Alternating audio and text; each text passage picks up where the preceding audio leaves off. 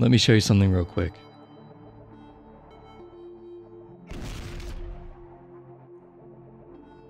How am I able to get 164 milliseconds on this when I used to get about 185, 190, maybe 175 average? The answer? 240 Hz. It actually does make a difference. I've seen a fair few people commenting on my lower reaction times in reviews. I haven't changed my training, diet, or anything like that. I just switched to a 240 Hz monitor. At first the BenQ Zowie XL2740, but now I'm on the XL2740. More on that later. First, after 21 years of playing Quake, I can tell you a few things. One is that I managed to top score on my team using a ball mouse. What does that mean? Well, getting the best equipment won't matter if you don't know how to play the game.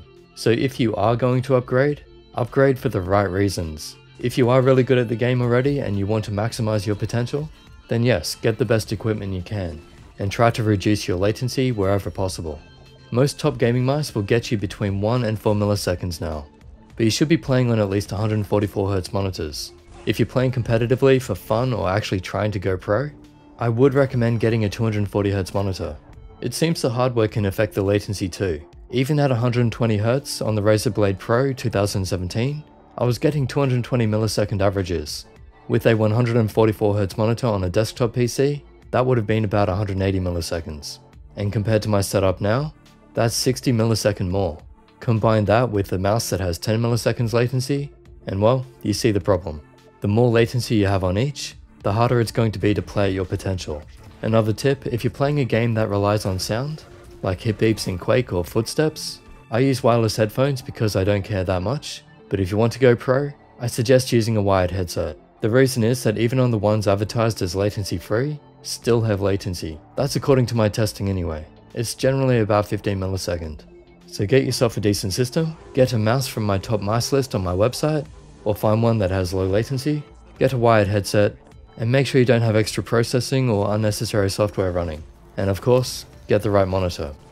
And that brings us back to the XL2740.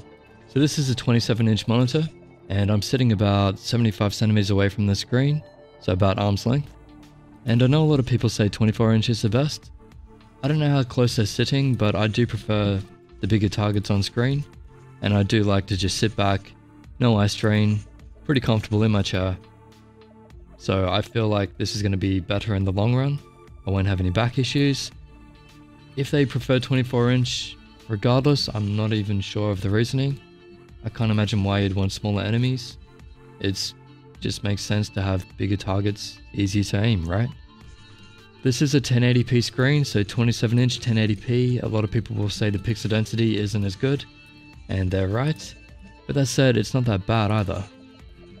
So I've been playing on this for a fair while. I would prefer 1440, but an argument against that is if you're not playing these old games, you might struggle to get 240 frames, and you really want to get up into those frame rates to take full advantage of the 240 Hz.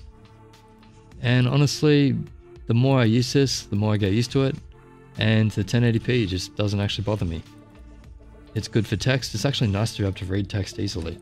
If I was going to go 1440p, I would go to 30-inch screens, so hopefully they release a 30-inch 240Hz screen at some point. I will most likely be changing to that. So yeah, 27-inch 1080p 240Hz is actually a pretty solid combination, especially when you combine it with the FreeSync option. So you just go down to System in the menu, over, Information, FreeSync on, Optimum Resolution, 1080p 240Hz. That's over DisplayPort, of course. This is my 5-monitor setup across 2 PCs. I tried to get them all BenQ, but I fell short. I'm using the BenQ X3501R with an old LG monitor for my editing PC. And for my main gaming rig, that's my old XL2730 up top, and the PD3200U on the right, which is a BenQ 32-inch 4K graphic design monitor. I'll get to that one in another video. And the one in the middle is the XL2740, and that's on an arm. The monitor has a standard VESA mount option. It does come with a solid stand, of course. Height adjustable, swivel, tilt, rotate, all that. These stands have always been solid. They don't feel like plastic junk like some others I've seen, just all metal. The bevels on the monitor are quite large, but the attention to detail is good. Notice these areas next to the screen are angled toward the screen, or down away from the screen. That reduces reflection, so the only light you see is on the screen. I ran it through this profiler, and it seemed to do pretty well. There wasn't much I had to change, and the light levels are pretty much right. But we can go through my settings real quick if you want to see them.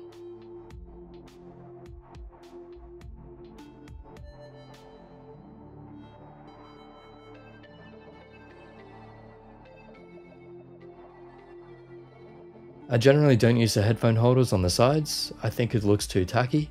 Also, they're loose and feel a bit cheap for some reason. The USB ports are also on the side. Again, it just seems tacky having things sticking out like that.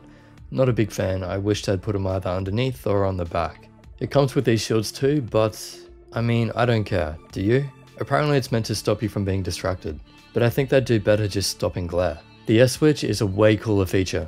It makes navigating the menus much easier, and you can switch between 3 profiles quickly. Great for when you want to go from daytime to nighttime gaming, or even change it for watching movies. From a practical point of view, these monitors are some of the best. They're clearly aimed at competitive esports players, and good enough for me personally to use as my main for now. Had a lot of games on it, no complaints, it's been so much fun. I'm going to stick with it until a bigger 240Hz monitor comes out.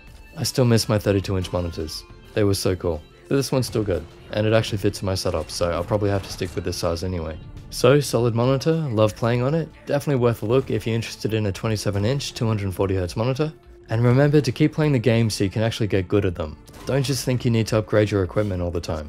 Once you get really good, then you can start upgrading. Or before then because hey, it's fun, I get it.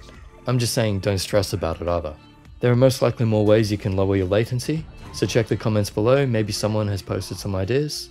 But for now, I hope that gives you some insight. I'm 37 years old at the moment, and I'm not struggling with reaction time. So there's another tip, don't let your age become a factor. If you keep on making excuses and just saying you're too old for this, then you'll start to believe it and probably won't try as hard. Never give up, keep on fighting. I wouldn't say I'm anything special, and I'm getting some years on me, and I can still hit about 160 milliseconds. In fact, on a good day, I can get it down to 150. Okay, back on topic. Big thanks to BenQ for sending this one out for me. It isn't a sponsored video, but they did send it out because I requested it. So it's just sent out for review just like all the other products I have. Anyway, this is meant to be the end of the video, so use your links in the description if you want to help support what I do. And subscribe, like and share this video, and I'll catch you in the next.